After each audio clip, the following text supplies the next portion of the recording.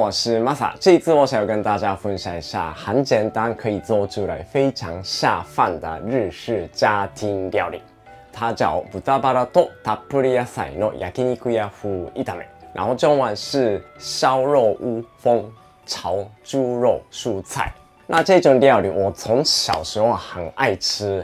很有入味的肉片跟几种蔬菜一起炒一炒，非常可口。有这一道就可以吃好几碗白饭。做这一种料理一定要好好控制准备的部分是腌酱。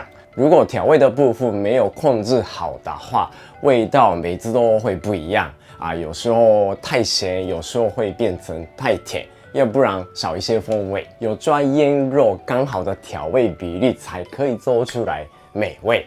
那问题是你很忙啊，要做的事情很多，想到一个一个调味料拿出来混合的流程，就感觉太麻烦了。所以这一次我要介绍一个很好用的调味料，它就是这个，它是 Ebara 的黄金烤肉酱。它本来是烤肉时候用的酱，但是也可以当多用途的酱料利用它非常简单快速可以做出来美味料理。 好，那我们就开始做。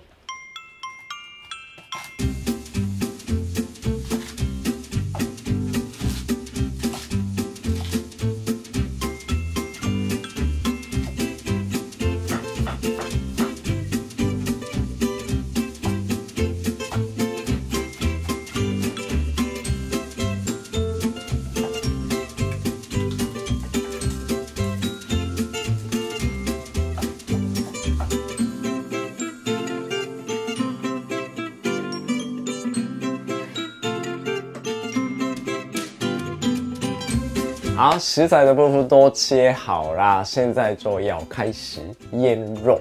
那这一次我会用这个，它就是 Ebara 的黄金烤肉酱。通常我们吃烤肉要选酱料的话，最早会想象出来的就是这一家的。我还记得他们的广告的歌，就是 Ebara Yakiniku noタレ。在台湾目前有2种口味，一个是甘口，就是甜的，然后另外一个是中辣。 那虽然有些辣，它的辣度不会很高，所以像我不太会吃辣的人也可以享受微辣的香味。它不止Yakiniku就是烧肉时候蘸酱用的，也可以用到很多料理。这一瓶里面有很多风味，腌肉、炒菜炒饭、炒面都可以用的。好，那我来就倒进去喽。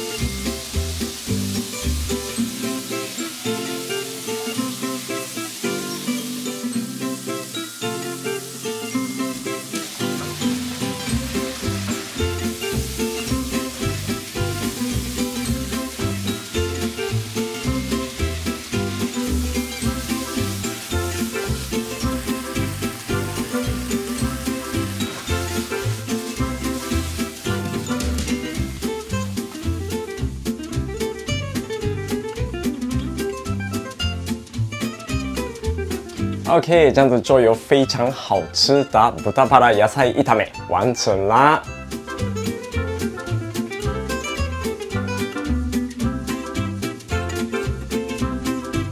好，现在就可以吃了。我刚刚炒这个肉片的时候，一直闻到香味，就受不了了。好，那就赶快吃。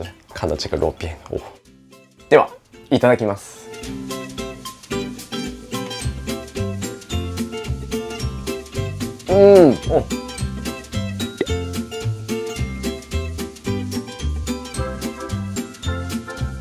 这个肉片太香了，在烧肉店吃一样的风味。虽然没有加入其他很多复杂调味料，但是连蔬菜都很有入味，超级下饭的。那像这一种调味，其实直接装在白饭上面做成冻饭也是很适合的。好，这一次介绍的酱料非常方便，不止烤肉时候拿出来用也可以加入很多料理，而且这种味道常温吃也不会变很多，所以做便当调味时候也可以利用它。每天很忙，没有那么多时间煮菜，或者是刚开始学料理，对调味料不太熟的朋友们也可以利用。那它是在全联那里就买得到。如果想要轻松享受美味料理的话，一定要试试看。谢谢。